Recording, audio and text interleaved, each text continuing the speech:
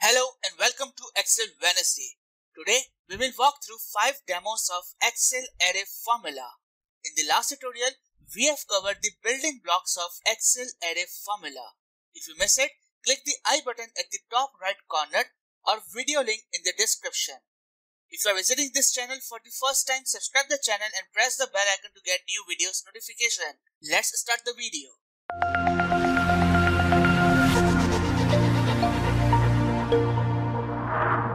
Just a quick recap of Excel array formula building blocks. Selection of range is compulsory to apply the array formula.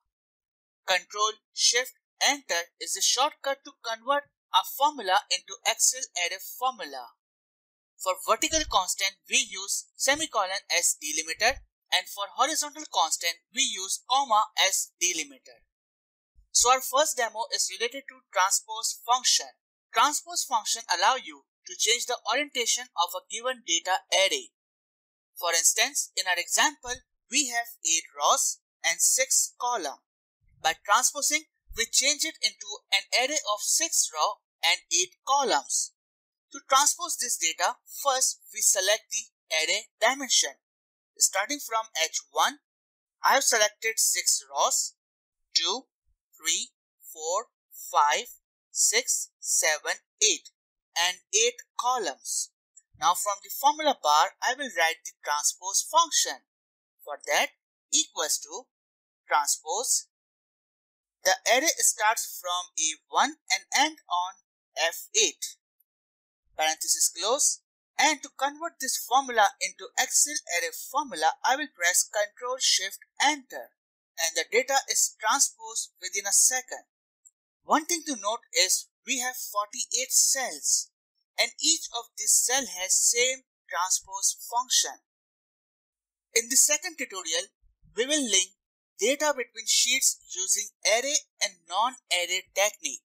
We want to copy this data on sheet 2. For that, let's insert a new sheet. And to copy this data, we have two approaches, array approach and non-array approach. First, we are going to use the non-array approach. For that, go to formula bar, equals to, and select A1 from your sales data sheet. Since we have used the relative reference, so we can just drag it to F and down to row 8 and it will duplicate. Let's do it. Dragging and now dragging down. So we have the data with us, but we have used 48 different formulas. Like we can see, on A1 we have referred A1, on B3 we have referred B3 and so on and so forth. Now let's use the array formula approach. Remember, first you need to select the array dimension. So our dimension has 8 rows and 6 columns, 2, 3, 4, 5, 6. Now go to formula bar, equals to, select the sales data array from A1 to F8, Ctrl Shift Enter, and we have got all the data with us by just one formula in this 48 cells. The third demo is related to counting characters across range of cells. We will count the number of characters from our components. We will use the len function. We are going to perform this demo with non-array technique and array technique. In the first instance, we are going to use the non-array technique. So for non-array, equals to len, and we will select the component cell. Parenthesis close, enter. So in security and governance, we have 23 characters. Just drag this formula down. And now to sum up all these numbers, I am using a shortcut alter equals to sum up these numbers, and we got 61 as the total characters from all the components. Now we will use array technique. So for array, I am using the len function. For text, I will select C12 to C16, parenthesis close, and to convert this formula into Excel array formula, I will use Ctrl Shift Enter, but I received the wrong answer. Instead of 61, I just received 23. To sum up the character count of all components, we need to add sum in the formula. For that, enter in the formula bar, and before len, I am adding sum function. Ctrl Shift enter. And here we got the same result 61.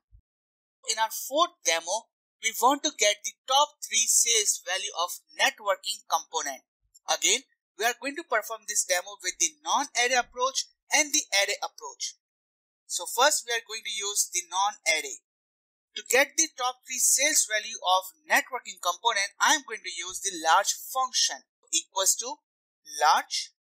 The array is networking sales numbers starting from D2 till D8, position that I would like to see is the first position. So I am writing 1.